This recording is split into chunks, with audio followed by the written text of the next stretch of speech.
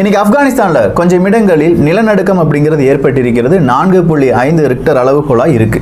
அந்த தெய்வத்துக்கு கூட பிடிக்கல போல, இயற்கைக்கு கூட பிடிக்கல, என்னடா இவங்க இப்படிலாம் செஞ்சிட்டு இருக்காங்களே அப்படின்னு சொல்லி. ஆப்கானிஸ்தான்ல ஆட்சி மாற்றம் ஏற்பட்ட உடனே அங்க நிலநடுக்கமே வந்துருச்சான். தெய்வத்துக்கே பொறுக்கல, இயற்கைக்கே பொறுக்கல அப்படின்னு சொல்லி ஒரு எந்த அளவுக்கு விஷத்தை கக்குறாருன்னு பாருங்க. விஷத்தை தூவுறதுல 1ஆம் நம்பர் விஷ கக்கின்னு அடிக்கடி நிரூபிப்பாப்புல. அவ பாத்தீங்களா? அப்ப இந்த மாதிரி எல்லாம் யோசிச்சா அப்ப இங்க 2014 ஒரு சம்பவம் நடந்துச்சு. 26 மே 2014. அது என்ன சம்பவம் தெரியுமா? नरेंद्र दामोदर दास मोदी ईश्वर की शपथ लेता हूं कि நம்முடைய பாரத பிரதமராக மோடிஜி பதவி ஏற்கிறார். அவர் பதவி ஏற்கிற அன்னைக்கு தான் இந்தியாவிலேயே மிகப்பெரிய ரயில் விபத்து, வரலாறு காணாத ரயில் விபத்து. உத்தரப்பிரதேசத்துல காலிலாபாத்ல 2 ரயில் நேருக்கு நேரா ஒரே தண்டவாளத்துல வந்து ஒரு சரக்கு ரயிலும் விரைவு ரயிலும் மோதிக்கிருச்சு. ஏகப்பட்ட பேர் செத்து போனாங்க. எத்தனை பேரோ ரத்த காவு வாங்கி, இப்படி இயற்கைக்கே பொறுக்கவில்லை, தெய்வத்துக்கே அடுக்கவில்லையே, இப்படி ரயிலுக்கு பொறுக்கவில்லை மோடிஜி பதவி ஏற்றது அப்படி சொல்லலாமா? இதெல்லாம் ஒரு அறிவாளி பேசுற பேச்சா? எங்கேயாவது இந்த ஒரு நொடி ஒருத்தனுக்கு குழந்தை பிறக்கும், இந்த ஒரு நொடியில ஏதாவது ஒருத்தன் மரணிச்சிருப்பான், ஒருத்தன் வீட்டுல இலை விழுந்திருக்கும், ஒருத்தன் வீட்டுல ஒரு குழந்தை பிறந்திருக்கும். இந்த ஒரு நொடியில இந்த நிமிஷத்துல இந்த நொடி ஒருத்தன் ஆஸ்பத்திரியில இருந்து குணமடைந்து வீட்டுக்கு போவான், ஒருத்தன் அப்பதான் உயிருக்கு போராடிக்கிட்டு ஐசியூக்குள்ள போவான். அப்ப இதெல்லாம் வச்சுக்கிட்டு ஒரு கோஇன்சிடென்ஸா நடக்கக்கூடிய விஷயங்கள் வச்சுக்கிட்டு ஐயோ தெய்வத்துக்கு பொறுக்கவில்லை, ஐயோ இயற்கைக்கு தாங்கவில்லை இப்படிலாம் பேசுனா ஒரு புத்திசாலி ஒரு அறிவாளி இப்படி பேசுவானா முதல்ல? அப்ப விஷத்தை கக்குறது போற போக்குல அப்படி வெறுப்புணர்வு அப்படி 4 பக்கத்தை ஏத்துறது தானே, விஷத்தை ஏத்துறது நமக்கு வேலை. அப்ப சங்கி வேலையே சரியா செய்யணுங்கிற அடிப்படையில அப்படியே ஒரு அறிவாளி பேச்செல்லாம் இவர்கிட்ட இருக்கிறாரு. நீங்க இவருடைய பேச்சை அடுத்து நம்ம போடுவோம். எந்த அளவுக்கு ஒரு மடமை 1ஆம் நம்பர் அடி முட்டாளுங்கிறதுங்க நீங்க பார்க்க போறீங்க. அப்ப அந்த அளவுக்கு ஒரு அறிவு ஞானம், ஒரு விஷயத்தை பேசக்கூடிய விஷயத்துல உள்ள ஒரு பொருளுக்கு அது என்ன விஷயம் எது ஒன்றும் தெரியாது. எதையாவது ஒண்ணு பேசணும், பேசும்போது 4 விஷயத்துல அப்படியே வாழைப்பழத்துல ஊசி ஏத்துற மாதிரி விஷத்தை பரப்பணுங்கிறதுல தான் இவர் குறியா இருப்பார். அப்ப இவர் நீங்க அடையாளம் கண்டுக்கிறங்க, மக்கள் வந்து இவரிடத்துல ரொம்ப எச்சரிக்கையா இருந்துக்கிறணும். இப்ப அடுத்து பாருங்க, இவர் எப்பேற்பட்ட மடத்தனமான பேச்சுக்களை பேசக்கூடியவர், ஒரு அறிவும் இல்லாதவர் அப்படிங்கறத இந்த தமிழ் பொக்கிஷம் விக்கிங்கிறது ஒரு மட பொக்கிஷம்ங்கிறத விளங்கிக்கணும். ஒரு மடமையின் பொக்கிஷம், தமிழ் பொக்கிஷம் கிடையாது, ஒரு மட பொக்கிஷம்ங்கிறத நீங்க இப்ப பார்க்க போறீங்க. ஒண்ணா பாருங்க. இப்ப சோ இந்த மாதிரியான விஷயங்களில் பல நபர்கள் அவங்களுடைய தூதரக அதிகாரிகளை காப்பாற்றுவதற்காக இன்னைக்கு கூட அமெரிக்கா 1000 ராணுவ வீரர்களை மறுபடியும் ஆப்கானிஸ்தானுக்குள்ள அனுப்பியிருக்காங்க. சோ இந்த மாதிரியான விஷயங்களில் பல நபர்கள் அவங்களுடைய தூதரக அதிகாரிகளை காப்பாற்றுவதற்காக இன்னைக்கு கூட அமெரிக்கா 1000 ராணுவ வீரர்களை மறுபடியும் ஆப்கானிஸ்தானுக்குள்ள அனுப்பியிருக்காங்க. சோ இந்த மாதிரியான விஷயங்களில் பல நபர்கள் அவங்களுடைய தூதரக அதிகாரிகளை காப்பாற்றுவதற்காக இன்னைக்கு கூட அமெரிக்கா 1000 ராணுவ வீரர்களை மறுபடியும் ஆப்கானிஸ்தானுக்குள்ள அனுப்பியிருக்காங்க. அமெரிக்கா தங்களுடைய தூதரக அதிகாரிகளை காப்பாற்றுவதற்காக 1000 ராணுவ வீரர்களை உள்ள அனுப்பியிருக்குதான். காப்பாற்றுறதுக்காக நல்ல வார்த்தைகளை கவனிச்சுக்கிறீங்க. எந்த அளவுக்கு இப்படி வாழைப்பழத்துல ஊசி ஏத்துற மாதிரி இந்த தமிழ் பொக்கிஷம் இருக்குதே, விஷ கக்கிஷம். இந்த விஷத்தை கக்குறதுல விஷ கக்கிச கக்கி மாதிரி யாராலே முடியாது. அப்ப எப்படி எல்லாம் விஷத்தை கக்கி இருக்கிறார் பாத்தீங்களா? அமெரிக்கா தன் தூதரக அதிகாரிகளை காப்பாற்றுவதற்காக அனுப்பி இருக்குதான். என்னத்தை காப்பாத்துறாங்க? என்ன காப்பாற்ற வேண்டி இருக்குதுன்னு கேட்கிறோம். முதல்ல என்ன நடந்துச்சுன்னு முதல்ல தெரியுமா? முதல்ல இந்த வீடியோ பாருங்க. With the stroke of a pen, a new chapter may have opened for Afghanistan.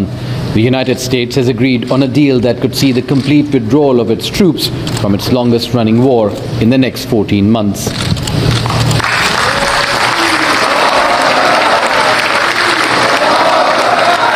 We recognize America shouldn't fight in perpetuity in the graveyard of empires if we can help Afghans forge peace.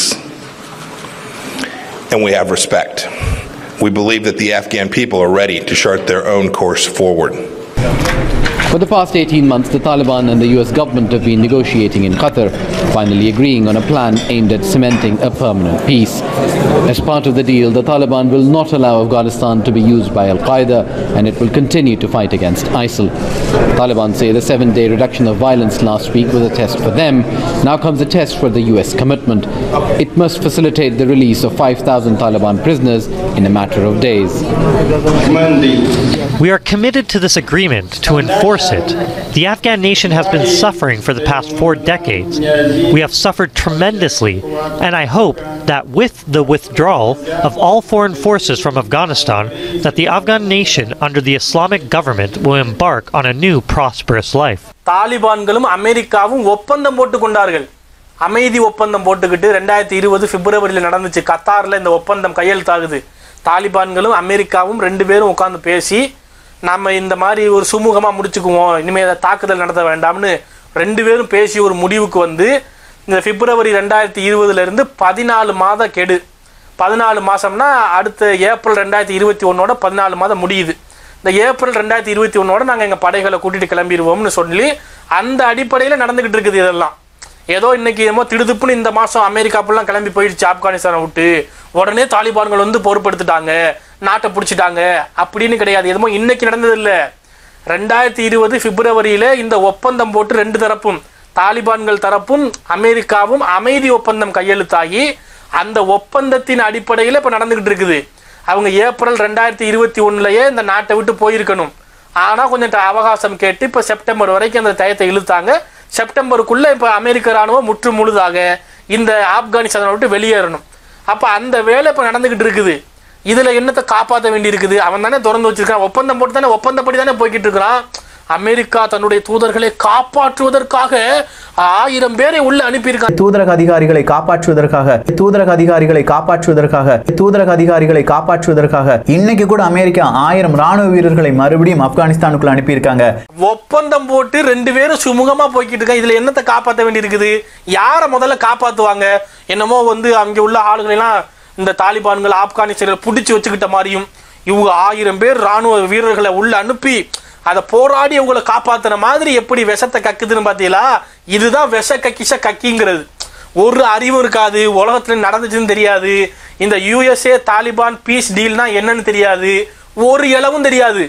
நல்லவன் மாதிரி வந்து உட்காந்துக்கிட்டு நல்லதை பகிர்ந்து நல்ல சமுதாயத்தை உண்டாக்க போறோம்னு பொய்யா பேசிக்கிட்டு தெரியக்கூடிய பொய் கக்கி விஷ கக்கி விஷத்தை மட்டும்தான் அது கக்கும், பொய்யா கக்கும், ஒரு உண்மையும் பேசாது அப்படிங்கிறத விளங்கிக்கிறணும். இப்போ இதில் காப்பாற்றுறதுக்கு என்ன இருக்குது? தூதரக அதிகாரிகளே காப்பாற்றுறாங்க. என்னத்தை காப்பாற்றுறாங்க? ஒப்பந்தம் போட்டு ஏர்போர்ட்டுக்கு வெளியில் தாலிபான்கள் செக்யூரிட்டிக்கு நிற்கிறான், ஏர்போர்ட்டுக்கு உள்ள யூஎஸ் ஆர்மி அமெரிக்க ராணுவம் அங்கே வந்து பாதுகாப்பு பணியில் ஈடுபட்டிருக்கு. 2 பேரும் பேச்சுவார்த்தை நடத்தி நீங்கள் உங்கள் நாட்டு மக்களை கூட்டிகிட்டு கிளம்புங்க, உங்கள் தூதரக அதிகாரிகள், அவங்க ஆபீசர்ஸு, உங்கள் ராணுவம் எல்லாம் பெறப்பட்டு போகணும். அதுதான் டீல், ஒப்பந்தம். அதுதான் காப்பாற்றுறதுக்கு என்ன இருக்குது? இப்போ ரஷ்யா வந்து அவங்க அதிகாரிகளை திரும்ப எடுத்துக்கிறலையா, சீனா எடுத்துக்கிறல, அவன் அங்கீகரிச்சுக்கிட்டான். தாலிபான்கள் ஆட்சிக்கு சப்போர்ட் பண்ணுறோம், கவர்மெண்ட் நீங்கள் எடுத்துக்கிட்டீங்களா, உங்களுக்கு சப்போர்ட் பண்ணுறோம்னு சொன்னவன் எதுக்கு தூதரக அதிகாரியை திரும்ப எடுக்கிறான்? எவனுக்கு அந்த நாட்டில் உடன்பாடு இல்லையோ, எனக்கு இந்த நாட்டில் உடன்பாடு இல்லை, நான் உன்னோட வந்து நட்பு நாடாக நான் இருக்க மாட்டேன், உன் ஆட்சி எனக்கு பிடிக்கவில்லைன்ட்டு முறிச்சுக்கிட்டு உறவை முறித்து கொண்டால் அந்த நாட்டில் இருந்து தூதரகத்தை காலி பண்ணி வெளியே வர வேண்டியது. அப்படி உறவை முறிச்சுக்கிறல, உங்களோட நாங்கள் நட்புறவோடு இருக்கிறோம், உங்களோட நாங்கள் தொடர்ந்து பயணிக்கிறோம், உங்களுக்கு சப்போர்ட்டாக இருப்போம், உங்கள் கவர்மெண்ட்டுக்கு நாங்கள் சப்போர்ட் பண்ணுறோம்னு ஒரு நாடு சொன்னுச்சுன்னா அந்த நாடு தூதரக அதிகாரிகள் அப்படியே வச்சுக்கிறோம், இவங்களும் அவங்கள ஒன்றும் பண்ண மாட்டாங்க. அப்போ அந்த அடிப்படையில் இப்போ ரஷ்யா, சீனா, பாகிஸ்தான் எல்லாம் இந்த ஆப்கானிஸ்தானுடைய இப்போதைய கவர்மெண்ட், தாலிபான்களுடைய கவர்மெண்ட்டுக்கு சப்போர்ட் கொடுத்துருக்குது. அதனால அவங்க தூதரக அதிகாரிகளை திரும்ப எடுத்துக்கொள்ளலை. மற்றபடி அமெரிக்கா, இந்தியா மாதிரி நாடுகள் இந்த தாலிபான்களை அங்கீகரிக்க மாட்டோம், நாங்கள் ஏற்றுக்கிற மாட்டோம்னு சொல்லிட்டாங்க. அப்போ நீங்கள் போயிருங்க, உங்கள் நாட்டுக்கு கூட்டிகிட்டு போயிருங்க அப்படின்னு அந்த நாட்டு மக்களை வெளியேற்றினா அதுக்கு தான் ஏர்போர்ட்டை திறந்து வச்சிருக்கிறான். எல்லாத்தையும் பிடிச்சவன் ஏர்போர்ட்டை மூடுறதுக்கு எம்பிட்டு நேரம் ஆகும்? எதுக்கு திறந்து வச்சிருக்கிறான்? போட்ட ஒப்பந்தம். அது ஒப்பந்தப்படி நாட்டை விட்டு போகிறவன் போய்க்க, இருக்கிறவன் இருந்துக்க, அவ்வளோதான். ஒப்பந்தம் படி நடந்துக்கிட்டு இருக்குது. இந்த விஷயத்தை பேசும்போது எப்படி நம்ம பொய் கக்கிஷம் எப்படி பொய்ய கக்கி இருக்குதுன்னா, தூதரக அதிகாரிகளை காப்பாற்றுவதற்காக இன்னைக்கு கூட அமெரிக்கா 1000 ராணுவ வீரர்களை மறுபடியும் ஆப்கானிஸ்தானுக்குள்ள அனுப்பியிருக்காங்க. 1000 பேரை ராணுவ வீரர்களை எப்படி அமெரிக்கா வந்து தங்கள் தூதரக அதிகாரிகளை காப்பாற்றுவதற்காக அனுப்பி இருக்கிறார்கள் அப்படின்னு இப்ப இந்த அளவுக்கு ஒரு பொய்யன், ஒரு போர்ஜரி, ஒரு பித்தலாட்டக்காரன் தான் இந்த தமிழ் பொக்கிஷம்ங்கிற இந்த விஷ கக்கிஷம். இதை மக்கள் நல்லா விளங்கிக்கிறணும். அடுத்து பாருங்க என்னென்ன பேசுறாருன்னு பாருங்க. அஸ்ஸலாமு அலைக்கும் வரஹ்மத்துல்லாஹி வபரகாத்துஹு. எல்லாம் வல்ல அல்லாஹ்வின் நல்லடியார்களே, அல்லாஹுடைய இடம் அனாதையாக்கப்படலாமா? படலாமா? ஐவேளை தொழக்கூடிய இடம் அம்போ என்று விடப்படலாமா? விடப்படலாம்.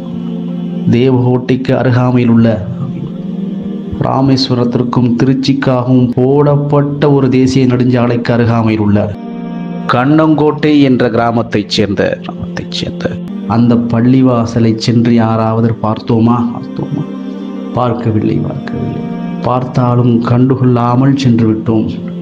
அந்த பள்ளியோ முறையாக பயன்படுத்தப்படவில்லை, பாழடைந்து கிடக்கிறது. ஆங்காங்கே ஓட்டைகள் ஏற்பட்டு ஒழுது கழிவறைகள் இல்லாமல் சிதலடைந்து கிடக்கிறது. அந்த பள்ளியை புனர் நிர்மாணம் செய்வதற்கு நம்மால் என்ற உதவிகளை அங்கு செய்ய வேண்டும். ஏனென்று சொன்னால் இது அல்லாஹுடைய ஆலயம். அன்னல் மசாஜிதனில்லா, பள்ளிவாசல்கள் அல்லாஹ்வுக்கு சொந்தமானது. ஒரு முறை நீங்கள் இந்த பள்ளிவாசலுக்கு உதவினீர்கள் என்று சொன்னால் நீங்கள் உயிரோடு இருக்கும் காலம் எல்லாம் எத்தனை நபர்கள் அதிலே ஒளிச் செய்கிறார்களோ, அங்கே பாதங்களை எடுத்து வைக்கிறார்களோ, பள்ளிவாசலில் தொழுகிறார்களோ, துவா செய்கிறார்களோ, அனைத்து நன்மையும் நாம் உயிரோடு இருக்கும் போதும் வரும், நாம் மரணித்த பிறகும் வரும். அது 500, 1000, லட்சமோ நம்மால் இயன்ற அளவு இந்த பள்ளிக்கு உதவ வேண்டும். அல்லாஹ்வுடைய அருளால் தேவகோட்டையில் இருந்து நமது இஸ்லாமிய சொந்தங்கள் விரைந்து அந்த பள்ளியை சீர் செய்வதற்கான உண்டான பணிகளை செய்து கொண்டிருக்கிறார்கள். தற்போதைக்கும் ஜும்மா நடந்து கொண்டிருக்கிறது. சில நேரங்களில் நாம் அந்த சாலை வழியாக செல்லக்கூடிய சூழல் ஏற்படும். அன்றைக்கு வெள்ளிக்கிழமை என்ற சூழல் கூட ஏற்படும். அந்த சமயத்திலே நாம் தொழக்கூடிய சூழல் கண்டிப்பாக உருவாகும். அந்த தேசிய நெடுஞ்சாலையில் வேறு பள்ளி இல்லை, இந்த ஒரு பள்ளி தான் இருக்கிறது.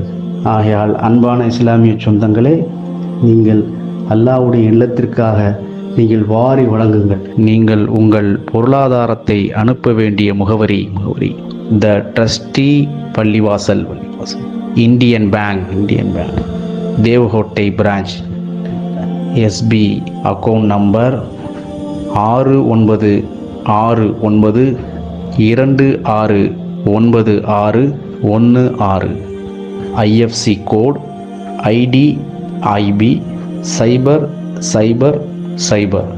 D012. அஸ்ஸலாமு அலைக்கும் வரஹ்மத்துல்லாஹி வபரகாத்துஹு. أعوذ بالله من الشيطان الرجيم. بسم الله الرحمن الرحيم. وقل جاء الحق وزهق الباطل إن الباطل كان زهوقا. மேலும் பிரகடனம் செய்வீராக, சத்தியம் வந்துவிட்டது, அசத்தியம் அழிந்து விட்டது.